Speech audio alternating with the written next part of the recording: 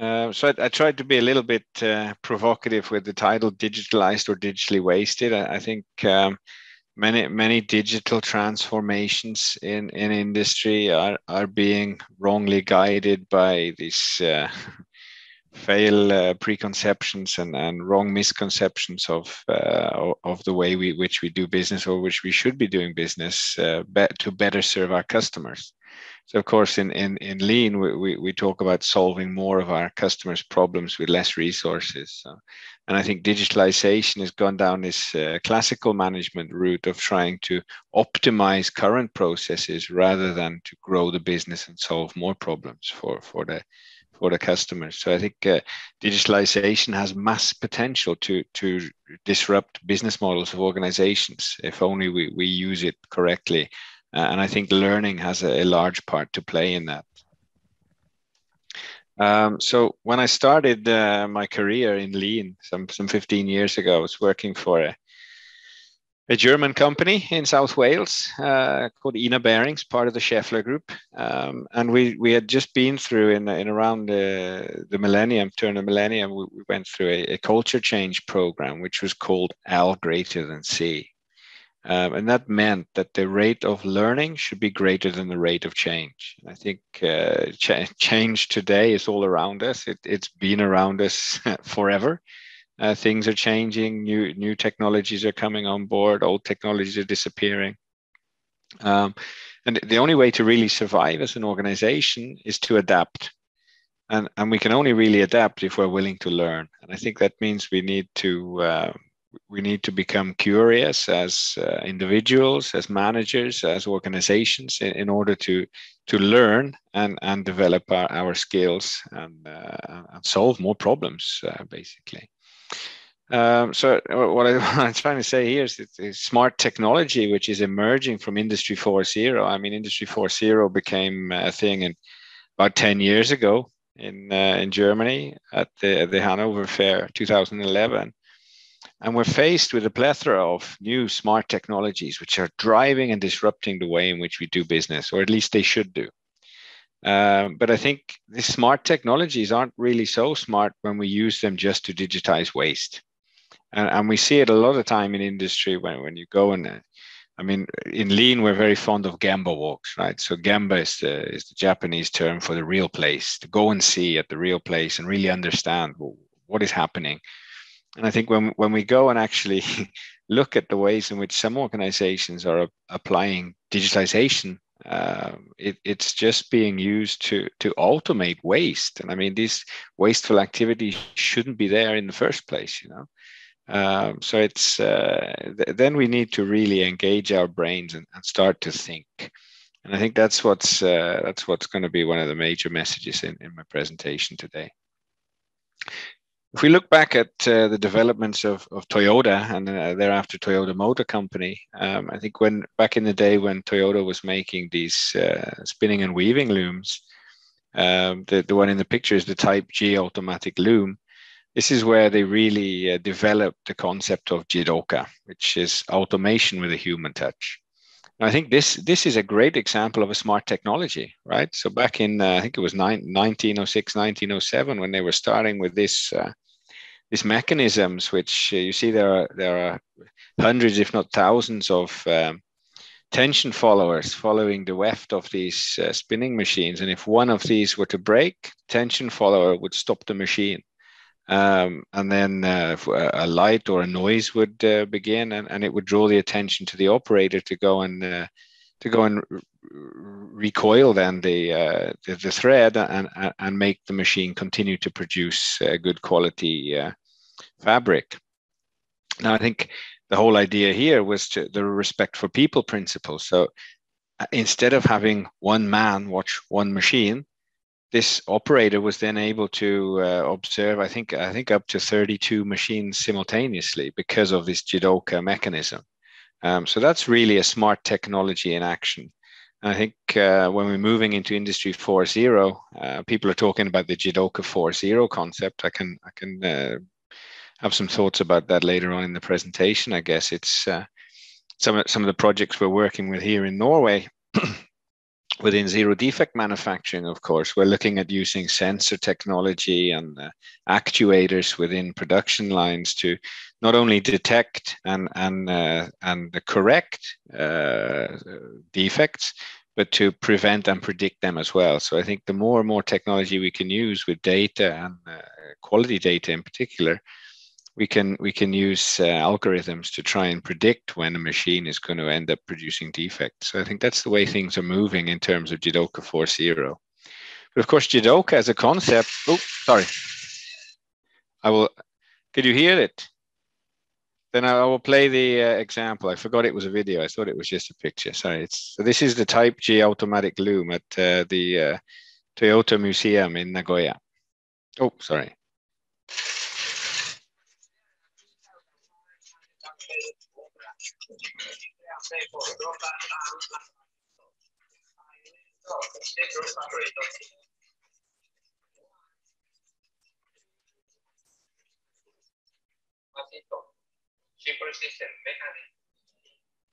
So simple. Such a simple mechanism that when that one warp broke, the tension follower stopped the machine. And then the operator is able to tie the warp back together and continue to spin the same quality piece of fabric without it continuously creating scrap. So back to the problem with Jidoka. I mean, studies of Jidoka are very limited. And the studies that do exist of Jidoka, particularly in academic publications, Jidoka is often reduced to stopping a process when an abnormality has been detected so that defects can be avoided. But Jidoka as a concept is much more than error catching. And I think the mechanism itself is cool. It's smart technology. You can catch an error and prevent it from being passed on in the line. But the concept itself, it's more of a condition. Okay, so I'll talk more about conditions afterwards, but Jidoka, it's one of the conditions of Toyota Production System, which engages everybody in thinking and learning. So having Jidoka present in your system encourages people to think, well, why have this warp broken now? And how can we stop it from breaking in the future? So I think it drives this learning process of discovery. So I think that's really what all of these conditions in the Toyota Production System are about. It's about creating the thinking people system. So we say TPS stands for Toyota Production System, but it should much better stand for the thinking people system. So Jidoka and Andon, then it's about stop, call, wait. So in this instance, the machine stop and call the operator and then wait. And I think the Andon principle is just the same. So on the production line, the assembly line in Toyota, you have the Andon cord, right? So if you encounter or discover a problem, you can pull the cord, and it doesn't stop the line immediately. So the line will continue, and if you can overcome the challenge or the problem that you've encountered within the pitch time, the line will continue. But if by the time you reach the end of your pitch within the assembly line and problems not stop, you stop the line. And then this will bring the team leader over, maybe the supervisors, the maintenance personnel, everybody come and run and think together. What is this problem? How do we solve it here and now? And I think that's part of the secret to Toyota. There are no real secrets, but I think that the major secret is that Toyota are just a serious company. So given the instance when you encounter a problem on the line, we stop it, we face the problem, and we solve the problem here and now, Kaizen now. And I think that's the biggest secret. It's the seriousness for improvement in order to engage everybody in this thinking people system. For those of you interested, I can share a link with you at the end, Nancy. But we published a paper on this a couple of years ago, so where we really rethunk Jidoka systems, not just under the automation perspective, but also under the learning perspective in a digital lean manufacturing world.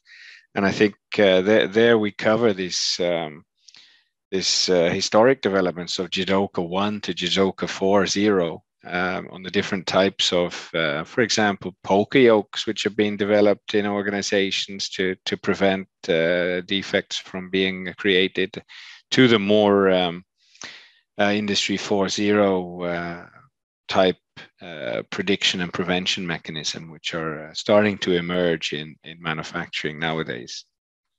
So I can share this publication with those who are interested in reading that afterwards.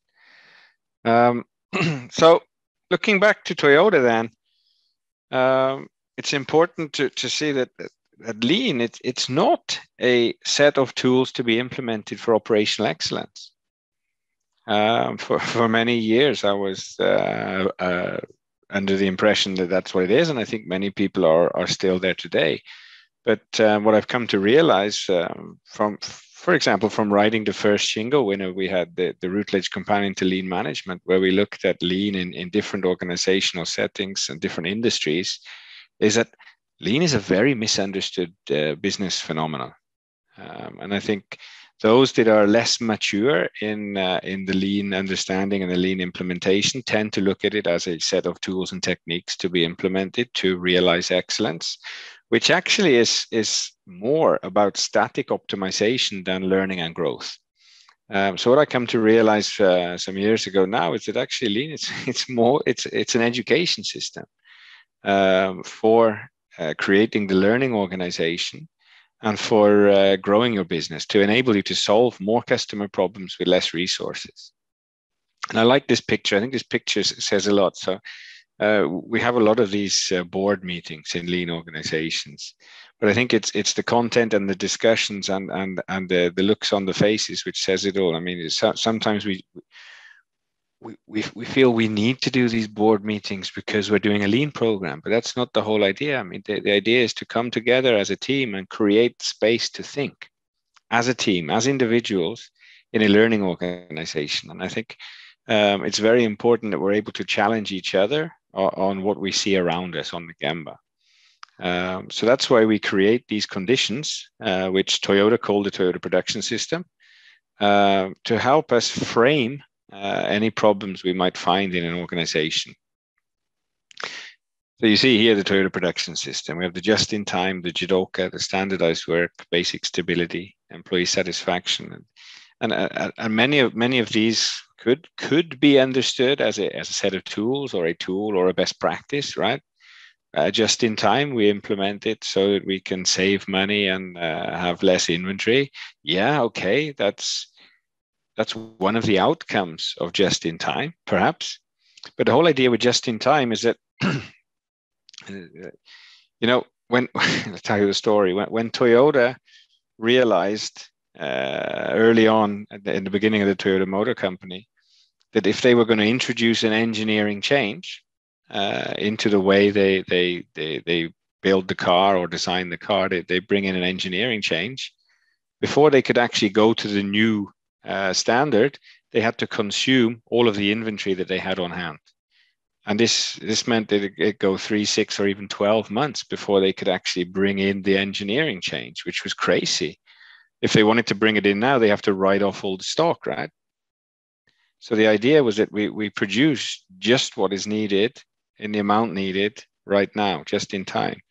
So that's one of the reasons for just in time. And of course, another reason for just in time, or what many of us would call a flow production, single piece flow, is that if we discover a problem, we find it first now. We don't have to look through hundreds or even thousands of components that are in inventory that could also have this problem. So it's about discovery. So we create flow to bring these problems to the surface. It's all supporting the discovery process. And then, of course, the Jidoka system comes hand in hand with that to help us discover these quality problems and not pass on defects within the system. All of this, of course, building on the standardized work, which is also an important part of continuous improvement. And I think the Shingo model also puts emphasis on standardized work, and that it's the basis for today, which we should improve tomorrow. But then we need to update the standards so we don't fall back on our previous habits. So I think all of these are conditions rather than sets of tools or best practices for actually framing problems and creating the learning organization. And of course, all with a focus on customer satisfaction. But in the Lean Sensei book, of course, we present Toyota Production System as just one of the learning systems that Toyota have developed over the years. And I think the other three learning systems which we talk about within that book are also just as important, if not even more important. But of course, the Toyota Production System is the go-to learning system for those of us skilled and educated within a traditional view of lean production. I think just to name the other three systems, we have the what we call the Hoshin Kanri, or the product planning system. It's where we in Toyota, the whole business strategy is quickly broken down into products and product families, product lines. So it's how do we keep this vision, maintain this vision of one-time customer, lifetime customer.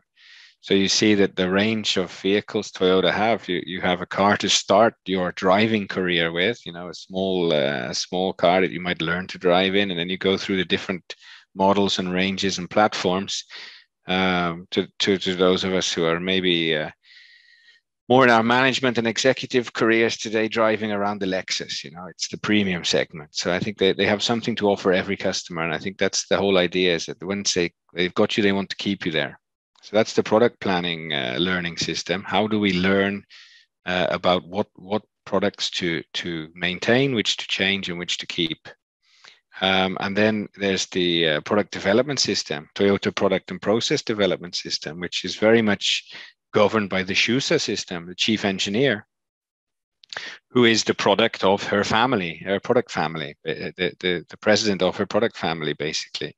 So they have the chief engineer have a complete control over everybody who have a contribution to make within that designing, developing, and delivering that product. And I think that's a core to the learning system as well, that we share the learning from production to engineering and vice versa.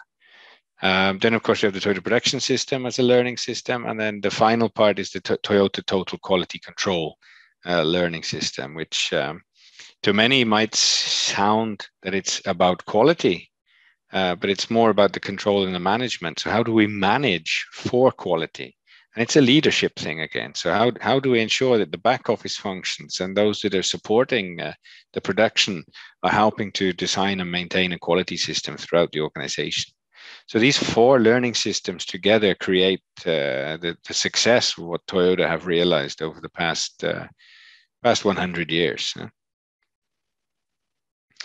So in the book, The Lean Sensei, we summarize that learning is actually at the heart of Lean. So Lean is much better described as an education system rather than a production system. And I think these four learning systems really pay the focus for creating this education system. It's how do we go about to creating not just an army of problem solvers within our organization. I know that's quite a popular term in the Lean lingo, right? Creating an army of problem solvers.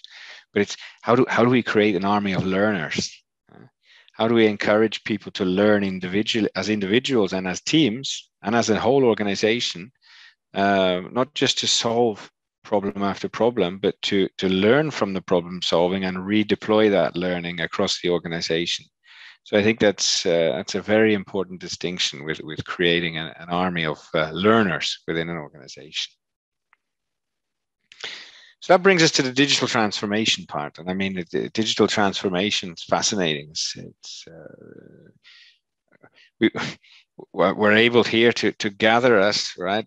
We have participant. Ruth is over in Ottawa. I'm here in Kongsberg in Norway. You guys, some of you are over in the United Arab Emirates. I mean, we're together, but we're across space and time. Digitalization is fantastic, but we can also fall into some traps. And I think this is also the same with a lean transformation. I think you only need to look at the research which has been done. All of these change management programs have up 80, 90% failure rate. So only 1 in 10 are successful with their digital transformation, lean transformation, or otherwise. And I would say, what is the definition of success? And I think if you're able to solve more problems for your customers with less resources, then we're succeeding in our digital lean or lean digital transformation. But I mean, before we start on digital transformations, it's really worth stopping, taking the time, go to Gemba, see, understand the real problems, and think. So I think it's a very high risk that organizations, executives sit back and let the consultants do the thinking for them, and let the digital tools do the thinking for them. And we still need to think as human beings, especially as managers within organizations.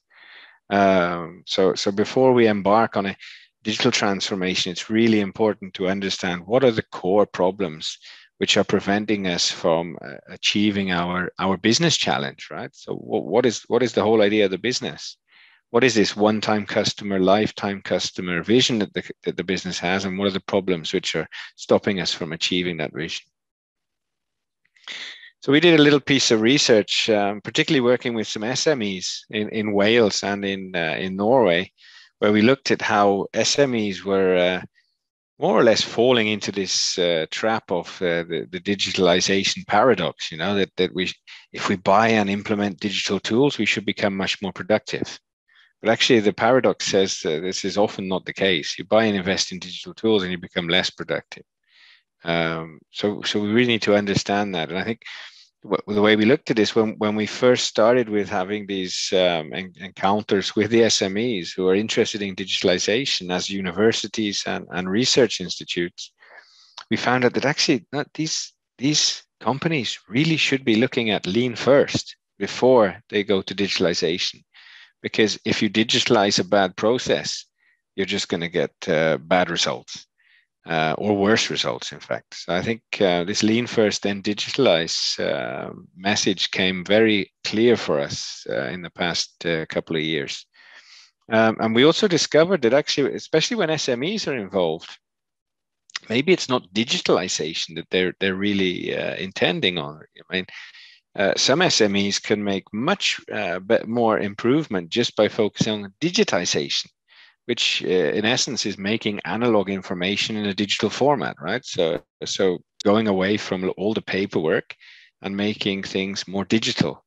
So the difference there between digitization and digitalization is that digitalization is really the application of innovative digital technologies to disrupt the way in which we do business. I mean, many SMEs don't really need to disrupt the way they do business, because a lot of SMEs are still in startup phase, right? So it's they're still growing the business. So I think rather than disrupt a growing business, they should work with lean and take the simple steps first, and then establish their growth path.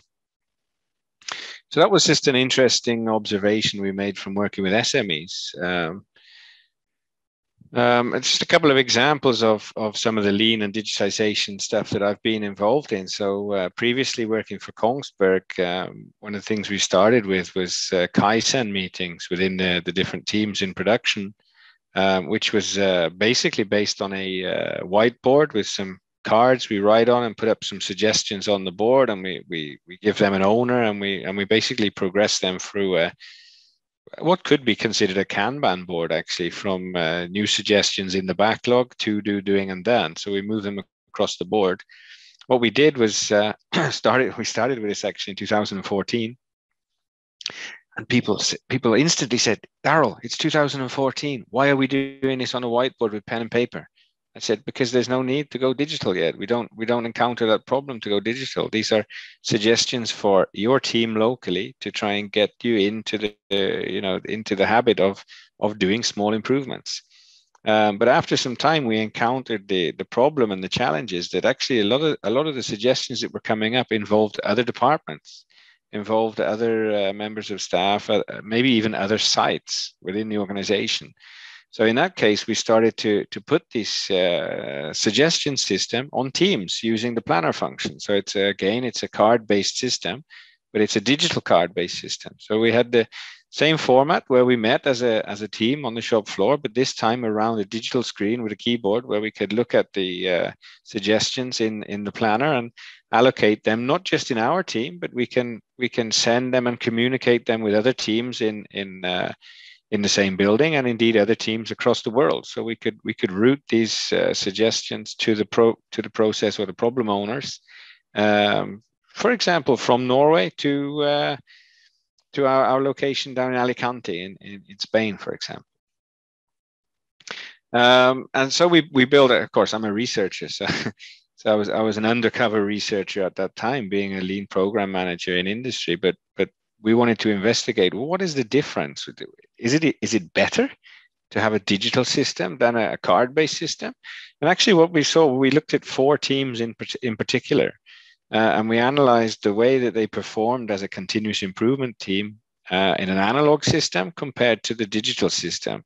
And what we found is that there were maybe 15 to 30% more suggestions with the digital system. The time to closure was much quicker. The time to routing them to the correct responsible person was quicker. So all in all, it was a pretty advantageous thing to do. But of course, we didn't need it at the beginning because it was new. So people need to understand how Kaizen works first before we go on this digital global system. And of course, you do encounter some challenges as well with the digitization part, because not everybody is just as tech savvy as everyone else. So some of the you might think some of the older members of staff were less tech savvy than the younger ones, but actually we saw some examples of the opposite. So where the older members of staff were actually teaching the younger ones how to use the system. So, but I think regardless of age, I think that the level of awareness and competence in using digital tools specifically comes into play here when you use digitization, which is also a learning element, right? So we have to like we said, going back to the delta L greater than delta C, we have to learn faster than the change if we're going to succeed and adapt. One of the projects we're working with currently within Europe is called Lean 4.0. And here we're looking at the integration of Lean and Industry 4.0. And I think back when we started scoping out this project many years ago, everybody was more or less focused on, we're just gonna add 4.0 to the Lean tool, right? So VSM 4.0, Kanban 4.0. But I mean, Kanban, come on, Toyota were using electronic Kanban in 1990 with their with their suppliers. It's nothing 4.0 about eKanban.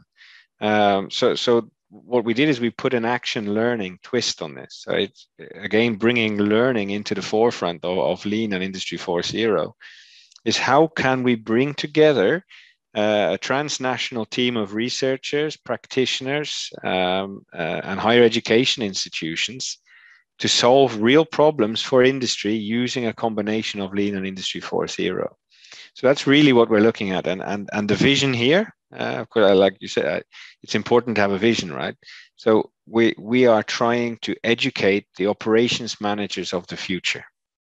So what does the operations manager of the future need to know in order to succeed with a lean digital business? I'm just going to present a couple of examples from this project, but I think the most important message here is that I think, to quote Taiichi Ohno, no problem is a big problem. If you're in lack of a problem, then you really have a big problem. I think improvement learning is driven by a problem and understanding the problem. So like we say here, problems are the raw material of learning. And I wrote a short piece for University of Wales Trinity St David, which is online. Nancy, maybe you've seen it, about the digitalization, just like a lean journey, needs to start and be grounded in a problem. So it's and of course we encountered a discussion, and okay, but what if we have a new digital technology that we'd just like to test out and explore? And I was like, well, yeah, it's good, but I mean, a new digital technology should be aimed at solving a problem, right? So, and I think that organizations have many problems which are very simple to align a technology and test it out and explore with. So one of the things we've been exploring is this RealWare head-mounted tablet. So I'm quite fond of it. We're developing the virtual sense. Call it the virtual sensei concept. So rather than traveling for a physical meeting with executives in the factory, I think this was severely disrupted by the COVID pandemic. We were unable to visit our clients and customers physically. So what we did is we got hold of one of these head-mounted tablets, which you see Kenneth wearing here at one of our client factories in Norway. And we can send this with FedEx or whatever to the factory, and this gives us eyes and ears on the ground, so we can sit remotely and go on a gamble walk together with the local management team to go and see and to challenge the way when things are happening. And I think you see in the illustration on the left, it also has the problem at the center. So the whole idea with this piece of technology is to help executives and managers discover the right problems to help them with their business challenges. And of course, this whole problem discovery process is based on insightful questions. So we ask questions to the local team. What's happening there behind you? Why is that machine unstopped, for example? What does the red light mean? Why are there parts in that red bin? I think just exploring these problems together with them actually brings new eyes into the system and challenges them to reconsider the way they're working. And of course, this should result in some action, which can then drive learning. So it's all interlinked, these questions and reflection, and then also the need to bring in theory. So we have existing theory in the academic institutions. So maybe you can try some new things here in the factory. So I think the whole RealWare gig is quite exciting, and I will take it down. I have it with me today. I'll take it down to Germany next week, and we try out some digital gamble walks in Germany while I'm down there. So it should be fun. I think another wearable that we have is the HoloLens. So here you see Manuel. It's an earlier colleague of mine. He used to work in Sintef, now CEO of KitAR, which is a company, a startup, looking at the cognitive augmentation of workers. So the HoloLens is just a platform for the software and the apps and the development, right? So KitAR is the software, which is on this HoloLens platform. And they have several different modules within KitAR. And I'm not an expert. I can't tell you about them all now, but you can see an example picture in the background. Putting together it's basically an assembly process for a gearbox. So you get the standard work augmented on what you see. So you can have these checks, and the KitAR system itself will see that the operator has done the correct sequence or done the correct operations, and will go from red to green, and will proceed to the next task on the list. So I think this is also very useful for the zero defect manufacturing idea and preventing defects in production. They also have a very interesting module called Kit Insight, which can actually capture the data live from the process, and then can be analyzed afterwards to actually go back and discover problems and why they occurred. So I think it's a very useful means for problem solving, but also for learning from problems before we know they're going to happen. Those are just two examples of some what I would say are core digital tools for driving learning in a lean organization in a digital era. There are many more, of course. I'm not going to go into too much of examples today, but we can discuss them afterwards, I think. But big data, Internet of Things, digital twins. I mean, everything has a role somewhere within problem solving and problem discovery. So I think we need to be a little bit more aware of what we're using these tools and techniques for, rather than rushing in and getting a digital twin because our competitors have got one. To summarize, I think we're coming to the end now. Something that stuck with me from my visits in Japan is this good thinking, good products. So I think to make good products, first you have to make good people. So we have to have a system, a set of conditions, like I said, to promote thinking in and across the organizations. And I think once we get that in place, I think opportunities are unendless. I mean, we can find and identify many more problems to solve for the customer. And I think one of the best examples I saw in in my career so far was the case of one of the companies we had in the UK, in Great Yarmouth, where over a 3-year period we had a 400% people productivity improvement. So we were producing twice as much with half the resources. I think that's what lean is about. It's not about 30 to 50% quality improvement. It's about growth, not optimization.